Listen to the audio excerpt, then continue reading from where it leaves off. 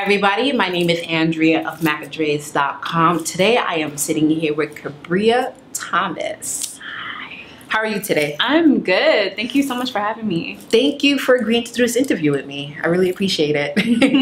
Kabrea Thomas is the owner of amazing scented lines that she handmade herself named Signature Scents by hand, of course, because she hands make it.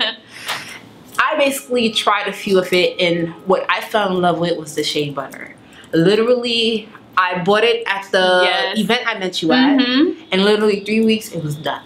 It was done in 3 weeks. So tell us a little bit more about your company. So Signature Scents by Hand is based in Brooklyn, and the company was founded last year actually. So I've actually been doing this business for a full year now, and I love scents, and I just decided why not, you know, create a perfume line. And it wasn't until I started doing research on how to manufacture the products is when I realized that, you know, some perfumes are, you know, really harmful for the skin and can cause skin cancer. So I decided how... Hold on, what?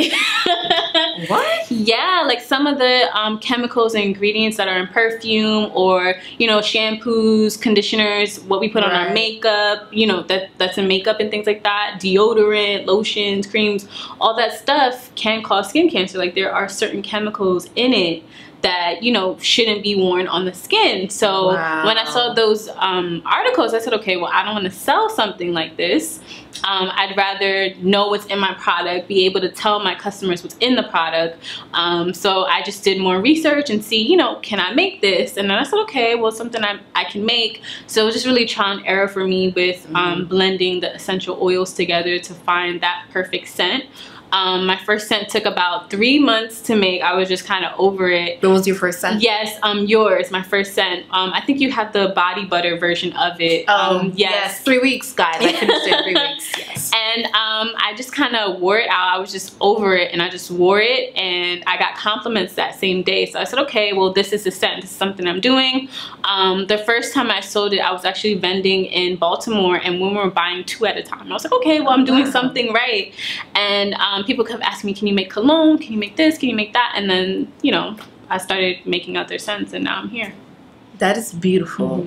It's so funny because yesterday I saw this post that somebody posted about Eco Styler gel. How that is not good to use because it does have harmful chemicals. But perfume, like, you want to wear it to smell good, and it's so interesting. Perfume has that as well. There's a lot of stuff, and I was like, what? This is crazy, because I grew up wearing perfume, having a dresser full of different perfumes, and there are certain ingredients that can cause that. And I've had a few people in my life who have had cancer, and when you have cancer, there are certain things you can't wear. You have to be very cautious of it, and that's one of the reasons why. That is interesting. So what makes your products different from other products that are on the market? Well, obviously the fact that I make it, which is different. A lot of people have been telling me that they've never seen a African-American woman making perfume. It's usually her selling it, but making it is completely different. So I think that's what makes it different. And being the fact that in the beauty industry, it's mainly African-American women that are purchasing these products. So to have a woman behind it who can actually relate to you and your struggles and things like that can actually, you know, help, you know, you with what you're trying to do when you're making that decision of what you're going to purchase. So I think that's what makes us different. The fact that it's also vegan and all natural. There are a lot of people who are very cautious of what they put on their skin. So to have someone who actually made the product and can tell you what's actually in each and every product that you're purchasing, I think is a very special experience for all of my customers and clients. So interestingly, when I did my research on you, I found out before you embarked on this, I'm not gonna say fragrance making journey, making scents, you were a stylist. Yes. So how did that transition happen? Because that's really interesting. So I actually do still do the personal styling aspect of things. So that was my first business, my first baby, and I've been doing it for about 5 years now. And honestly, it started for me when I was selling my services in DC. There's an event called DC Fashion Week, and I wanted to get new clients and things of that nature, and I realized I had a table, I had, you know, a bunch of brochures, and I was just ready to tell everyone about my services. But sometimes people are a little hesitant to talk to you about your services because there isn't like a physical product on the table. So then I said to myself, okay, well, I don't want people to feel, you know, nervous to chat with me. So I was trying to figure out ways of what can I do to make things better, or should I sell a product? If I'm going to sell a product, what kind of product am I going to sell? What do I love to do? What do I love to wear, or anything of that nature? And I decided I love perfume. It just kind of hit me like, okay, I have a bunch of perfume on my dresser. It's perfume. And then the name just kind of hit me in a dream, you know, thinking about, you know, what am I going to call this perfume? What am I going to call the name of the business and the brand and things of that nature? So that's when it happened. I just did the research and I was like, okay, well, I'm gonna make this. And I was just literally in my living room mixing the oils together. I had my mother-in-law smell some of the scents. I was like, okay, how does this smell? How does this smell? And she was like, okay, it smells good. Put a little bit more of this. Put a little bit more of patchouli. And I was like, okay. And then the day I got over it, I was just like, you know what, I'm just gonna walk outside, let's see what happens. And then I was getting my eyebrows threaded, you know, doing groceries, laundry, all that stuff, and people were complimenting me. So I said, okay, well, maybe I'm doing something right. And then that's when I started looking for events to vend at, and Baltimore was my first event. So do you do this full-time, or do you have a day job? I actually do this full-time. Yesterday actually marked my 18th month anniversary of working full-time for myself. Congratulations. Thank you so much. Thank you. That is huge though, because within 6 months, most people, and I can speak for myself as well, that you kind of stir back in looking for that job. That's beautiful. So what is your favorite scent? Because this is her scent that we have behind us right now, and you have a lot of different goodies on the table right here. Yes. So what is your #1 pick out of all the goodies you have? Well, for me, I like to call my scents, they're like my baby, my babies, my children that I've given birth to. So my first will always be my first scent, yours, the one that took me like 3 months to make. This one? Yes, yours, that one. The bottle's basically done, you say? This is very popular. Yes, it's one of my favorite scents. It's very sweet, floral, and I feel like the scents replicate my personality altogether. So no matter how many scents I make, I can have 500 different scents, but yours will always be my favorite because it's my baby. So what has been the biggest struggle that you faced within this entrepreneurial journey? A lot, actually. It's crazy that you say that because yesterday when I was thinking back about, okay, this is 18 months I've been doing this, and I was like, okay, I want to do a live talking about, you know, what were some of the struggles that I faced, because I feel like a lot of people that I talk with are entrepreneurs, but they're afraid to take that step. And I think for me, with the fragrances, a lot of women have their go-to scent, and sometimes they're afraid to try different scents, especially if it's a new brand that they're not familiar with or anything like that. So I think that's been one of my struggles, is trying to get people to be a little bit more open-minded, especially when it's, you know, a woman that can actually relate to her and relate to her struggles. I think also the fact of being young too kind of makes it a struggle for me, because I think sometimes people may not take me a little bit as seriously as I would like them to, just because of my age, the age difference. I'm trying to think what else. I think that's really it that I can think of off the top of my head. Is just that, and just, you know, because I do this full-time as an entrepreneur, just figuring out, you know, how I'm gonna squeeze, you know, money here and there, because, you know, sometimes there are gonna be slow months, sometimes there are gonna be fast weeks, but I have to be able to balance out everything, balance out my funds, you know, figuring out, okay, what do I need to order more of, and things of that nature. So just being really optimistic and staying very positive. Without a support system, you have literally nothing. Like, sometimes there are days where I'm just like, oh my gosh, I did not make a sale this week. What's going on? Can I pay my phone bill? And then someone contacts me and they're like, hey, I want to order, you know, a set of this. Oh, I recently did a shoot in Miami and she contacted me. I was like, oh my gosh, we're gonna do this? All right, cool. So just the networking and things of that nature. You know, I'm a very spiritual person, so the little seeds that you plant will eventually come back to you. It just takes time.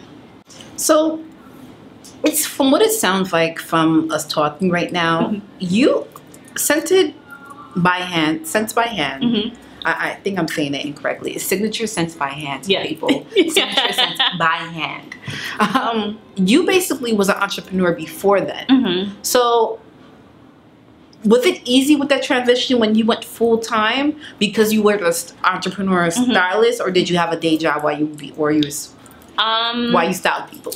I did have a day job. I was actually working with the interior designer, and the one thing I did love about this job was that I was working with a small business owner, so I understood what she needed help with. I understood that this wasn't like a regular job where, you know, I'm just doing what she says. Like, I gotta, you know, if I see there are extra, you know, things that need to be done, I'll help her, because we kind of understand each other and communicate that way. And another thing I did love about her was that she understood that I did have another business. So it was like, I let her know during the interview process that this is a part-time thing. My business is full-time. Like, this that is interesting, because most people are scared to even tell them. that. No, I was at the point where I was just like, no, I can't have my dream come second. It has to be first. So if I'm doing a job, it has to be part-time, and they have to know that I have a business.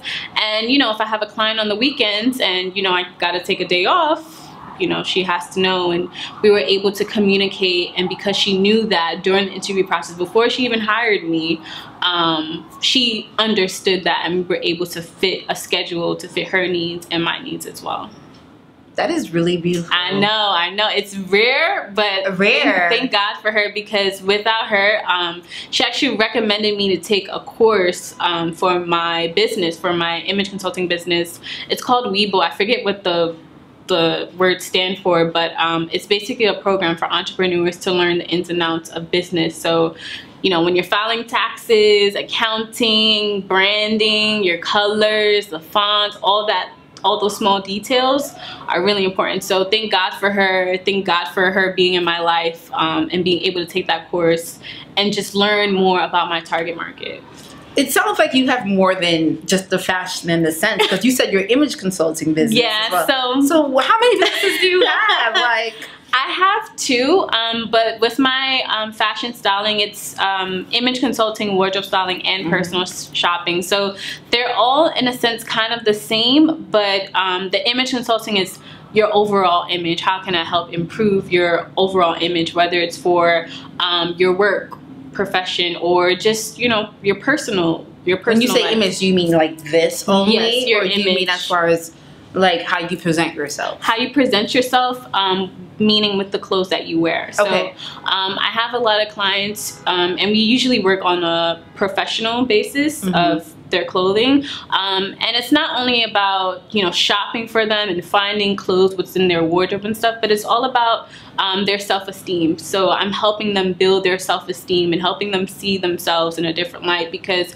you know, dressing one way every day and you feel dull and you don't have any colors in your wardrobe, it makes you feel, you know, bland kind of. So if you have someone that you hire, an actual image consultant who knows, you know, what colors are in or what works well for your skin tone and what you need help with, then I can come in and actually help you see yourself in a different light. So seeing yourself wear different colors, wearing accessories, having your hair differently, you know, styled differently, that, you know, gives you a boost of confidence. It's true. Yeah. It's true, because when you look good, you feel good. Exactly. That's my motto. Oh, it is? Yes, yes. Check me out. Yes, that's my motto. So that's what I do, and I feel like the scents kind of incorporate together very well, because when you smell good, you also do feel good as well. It is true. So it's kind of your overall image all together, and, you know, your aroma.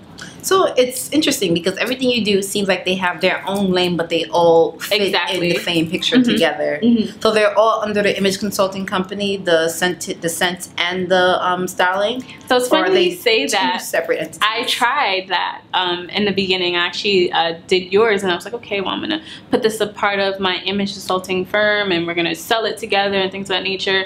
And I realized that there are 2 different markets, 2 different types of clientele, 2 different types of people need the image consulting and need the scent. So it wasn't until I realized that I needed to kind of separate the businesses. In a sense, yeah, here and there I do have a few of my image consulting clients who do purchase my scents, but ultimately it's 2 different target markets, and when I tried to blend it together, it wasn't working. So I said, okay, let me separate it, and that's what's been working for me. So what are the things you did to grow your company? Well, I did a lot of stuff, but I think the key thing that I did when I decided that I'm gonna quit my job and I'm gonna do this full time is I told my closest friends and I told my in-laws, I told, you know, my small circle around me that this is what's happening, this is what I'm doing.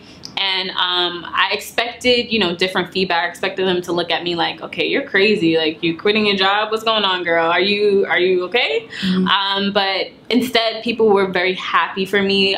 They saw that I was very dedicated and motivated for what I was doing, and they saw the bigger picture. So instead, they just supported me, you know, full force. And I let them know, like, hey, I told my friends, hey, we can't go out every weekend. When you want to go to the bar, you know, I can't go all the time, but I can go for like the big events if it's your birthday or we're celebrating something big. But yeah, I mean, I just told my support system. And I think when I have those bad days, when I feel like nothing is happening, I have my support system, my support team to kind of step in and say, okay, listen, this is what you did. You remember all these things that you did in the past, and yeah, you're here now. Yeah, things are tough, but you know, plant those little seeds and eventually they'll sprout. So for me, I think without my support system, my support team, I would be nothing without my boyfriend, my in-laws, my close friends. I don't know where I would be without them, honestly. That is beautiful. That, because support within the entrepreneur journey means a lot, and it makes a huge difference on how far you could go. So it's really beautiful. Like, who exactly is in your support system other than your boyfriend, your in-laws? It's a very small team. Really? Yeah, because when I started this process, I just got rid of a lot of negativity in my life, because you know, when you have, you know, those negative things going on, you're not focused on what you need to be focused on. So there was a lot of people I had to get rid of, and we just kind of like lost connection. There were a lot of friends that I stopped talking to. There was one friend in particular who I remember said, I talk about my business too much, and I was like, okay, what's going on, you know? So there was just a lot of people I had to get rid of. But for now, my support system is my brother, my boyfriend, his parents. I have a few friends, very few close friends. Carmen, who you met today, who's also one of my very support talented. System. Yes, very yes, talented. she is. We always are working together, and I think that's really about it. It's just very small, and I'm very happy with, you know, everyone who's on my team. That is beautiful, especially with the friends aspect of things, because sometimes having the business could either make or break the friendship. And exactly. if you are able to keep it, it's beautiful. Yes. What have you had any milestones as of yet? I have actually. I've had a few. Because your industry is very interesting and it's very unique. Yes. Because it's rare you come across someone saying that, yeah, I create scents, and she clearly has have it all done. Because look at this label, people. Look at this label. It's kind of like, it's professional. Yeah. So, some of the milestones. So, I think for me, one of the things that I've experienced is, let me know if you've experienced this too. Sometimes people get jealous, you know, and it's crazy, you know. You're trying to, you know, come together. Both businesses come together, and we're trying to build and grow together. But why? I don't know. I don't know. That's one of the things that I've seen last year actually was a lot of jealousy, and I was just so confused as to why it was happening. But you know, I had to let go and just keep moving forward. Obviously, you know, when you're doing this full time, you got to squeeze all the money that you can. So there have been moments where I'm just like, can I pay my phone bill today? What's going on? You know, but things happen. You know, one of those seeds that I planted, they sprout. I don't know what's going on, but it happened. So I think one of the biggest thing is just the jealousy aspect of things. So it makes it harder for me to get my foot in the door in certain aspects because, you know, someone's blocking that barrier for me. So I have to kind of go around and figure my way out on things. Yeah. Yeah. It's funny, like I told you earlier, if you ever see somebody else copying what you're doing, there's no reason for you to be jealous. It's like, I'm doing something good. Yes. That's all it is you could think about. Like, I must be doing something good to make you want to copy or try to imitate somehow of what I'm doing. So instead of feeling jealousy, just that's kind of like you're on a good good path. Yeah. I mean, I the way I see it is, instead of being jealous, figure out a way of how you guys can work together and do something together. I remember there was this one event I went to, and a vendor was selling scents. Not scents, candles. And we were sitting right next to each other. I'm like, damn it, how are people gonna smell my perfume? And you know, it's kind of like a little competition, but not really, because we have two different products. And instead of being jealous, like, oh, her candles stink anyways, you know, instead of doing that, I was like, you know what, let me, you know, contact this girl and see if we can connect. So now I have a new product coming out, and we're gonna do candles together. Beautiful. She's gonna make the candles for me and my scents, and I'm gonna make some body butters and her candles. So instead of, you know, trying to make it a competition, why not work together? Yeah. That's how it should be, technically. How it should be. So what would you tell anybody that you somebody told you when you were first starting?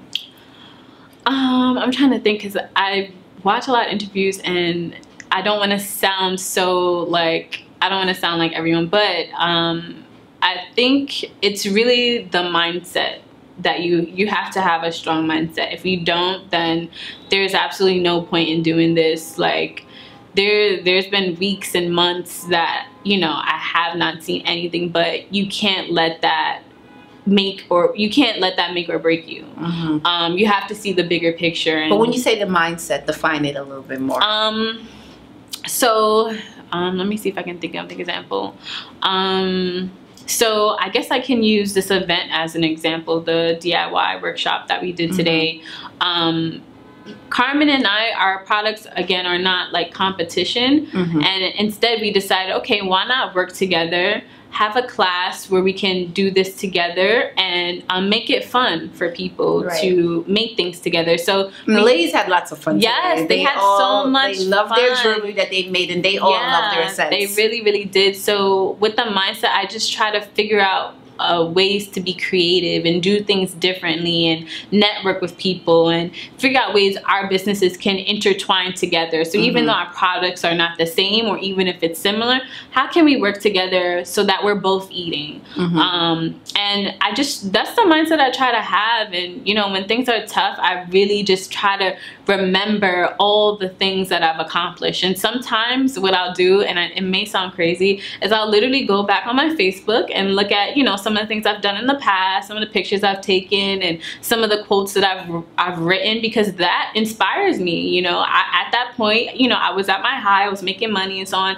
and then now I'm here and I'm like, okay, damn, I didn't see a check in a week or so. So seeing that just kind of brings me back, like, okay, I did this, I did that, okay, you know, I did some stuff. You know, things are bad now, but I'm gonna push through it. So I'm just curious right now, because your relationship, have you always been your boyfriend throughout the whole duration of your entrepreneurial journey? Yes, we have. How did you manage that? Because sometimes being an entrepreneur, especially a full-time entrepreneur, could really sometimes cause a lot of unnecessary tension. Yes, it can. Yes. So how I can't even ask the question, like, Because there's so many questions to ask in that right there. I know. A lot of people ask me like, what's the secret? Yeah, what is it? To be honest, my boyfriend, oh my gosh, he's just amazing. Unfortunately, he's going to be here today because he has his own thing as well, which I push him for because I want him to do his own thing as well. But with him, he wants me to do better. Like, he wants me to grow.